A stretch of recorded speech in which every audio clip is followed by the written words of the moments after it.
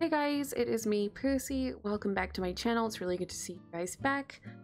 Today I'm going to do a really quick fire tutorial for you guys on how to edit pre-existing collisions inside of Red Dead Redemption 2 for RedM. So this specifically will help people who are perhaps wanting to open up MLOs in spaces that already exist. So this wouldn't really be applicable to people who are making their own exteriors and interiors. It would, for example, be if, say, this is my example here, this is the side of the Saint Denis doctor's office. We wanted to open up this space, but obviously we have collisions. There's also nothing behind this, but I want to open it up. So I'm going to show you guys how to locate those collisions and how to edit those collisions. So stay tuned. It's going to be really quick, but I'm going to try and make it as concise as possible for you guys and also super easy to understand, because I personally want to see as many people out there that want to be creative from RedM, and see how you guys do. Firstly, I will show you how this is going to look when we're done with it. Alright, and while this is loading in, I just want to preface, this is not something that I'm currently focusing on. I actually haven't worked on this in a while, this particular space. But this is probably the best example I can give, considering that the collisions are the most complicated ones. So I want to show you how complicated they can be, so that you're prepared. So I'm going to show you. So here we go. Obviously I have not focused on this. There is no texturing. Our textures are not here. They're missing. We removed a few things. But you can see here we've cut this open, and actually inside of here we have our MLO space, and we've removed the collision, and we're able to be in here. Obviously it's untextured, so the lighting is horrific. We look like a ghost in the sunlight, but we have cut it open and we have our space here ready to go, if I'm going to work on this in the future. But that's the most important thing. So basically we cut the hole in it. I'm not going to focus on editing the models at the moment. That's not what the focus of the video is, but we removed the collision on the doorway. That's the most important thing, and that's what we're going to focus on. So removing the collision in the doorway, and also the collisions inside here if there were any. So the collision in the doorway is the most important thing we're going to focus on today, because we're obviously opening up the building. So we're going to go ahead and focus on that. We also opened that one up there. I'll actually see if it works. I don't know if I did. I haven't opened this project in a few months, so sorry if I'm not super clear on it. This one should also work. Yeah, so this one's clear too. Okay, so what I'm going to do is I'm actually going to show you guys how I found those collisions for that particular building. Saint Denis has so many buildings, hundreds of buildings. So this is the more complicated one because there are so many collisions present in Saint Denis, be it internal ones, external ones, that sort of thing. So I want to show you how you would find these here. Now, you want to stay a reasonable distance away. This is how we're going to locate our collisions. It's not like a matter of flying in on the building and finding the collisions on each particular building. Most of the time, especially in big cities like Blackwater and Saint Denis, it's all done in chunks. So Saint Denis, for example, I know that, I'm pretty sure if I zoom in here a little bit, that's the church here, the cathedral church, and I know that across the road right there is probably the doctor's office. I'm going to right click this.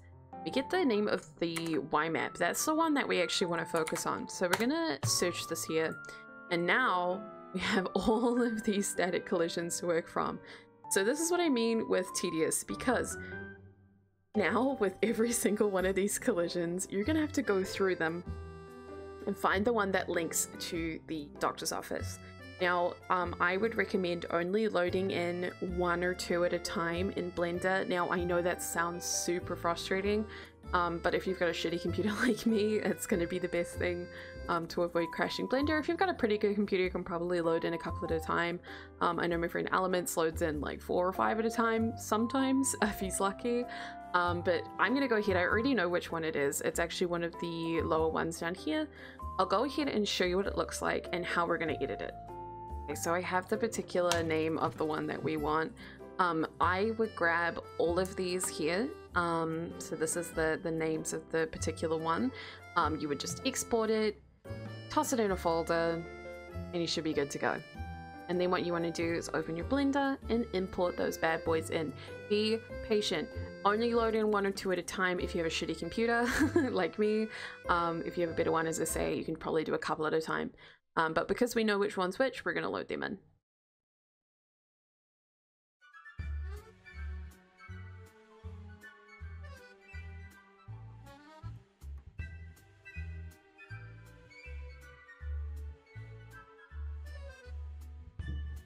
Okay, so when they're loaded in Blender, you're gonna see these like really strange blue lines, and I'm sure that's gonna be very confusing.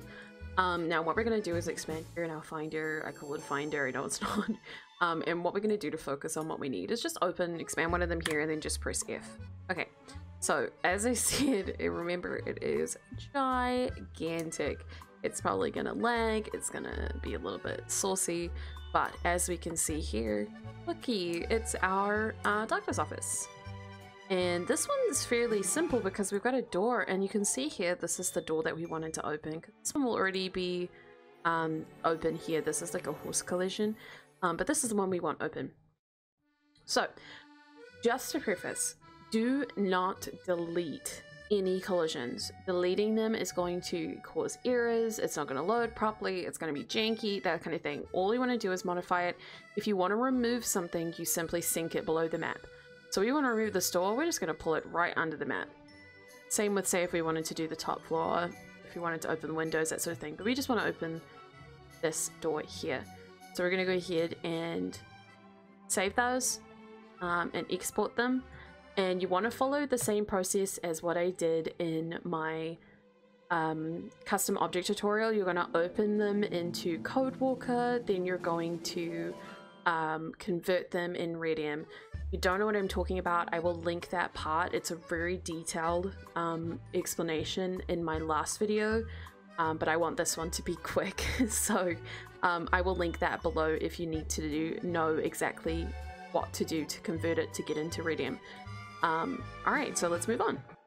I'll go ahead and show you one more example as to finding, say, over in Blackwater. We'll go ahead and say we want to open up that really cute bakery in Blackwater that I really want to open up one day.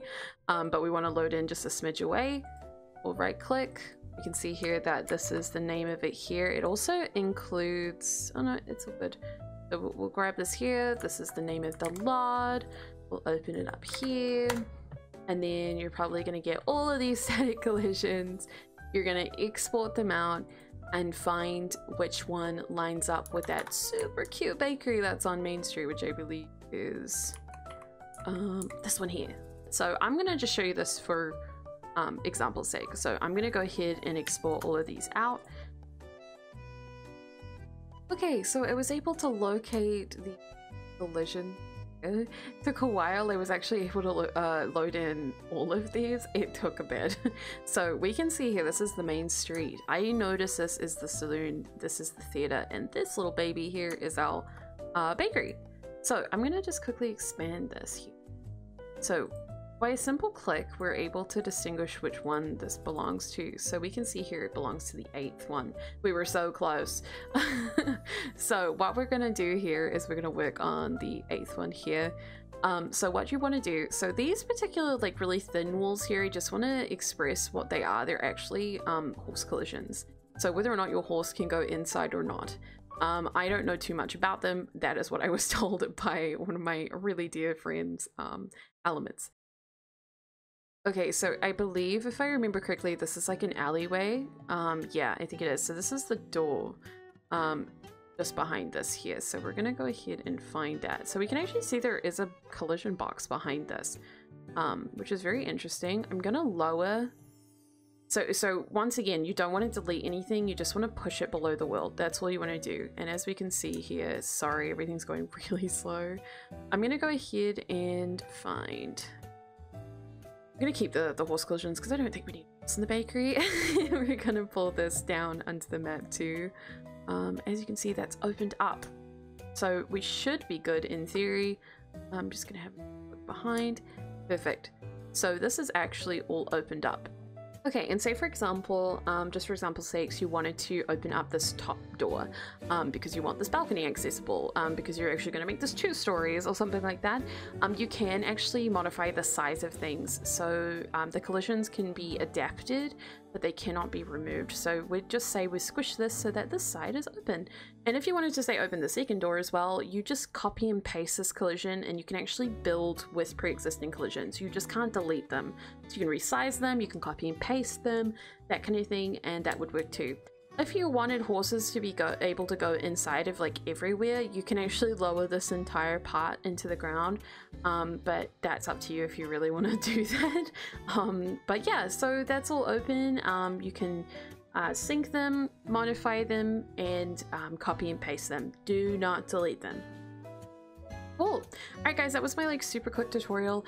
If you guys want help, I do offer help in my Discord. I am a little bit slow. I am a one-woman show. But yeah, come along to my Discord if you need any help. There's also a really good community of developers there that will help each other. So if I can't get there, there's so many people that'll help. But thank you guys so much for coming and having a look, and good luck. I really want to see your creations, so let me know if it helped. And feel free to ask me any questions below. Alright, bye guys!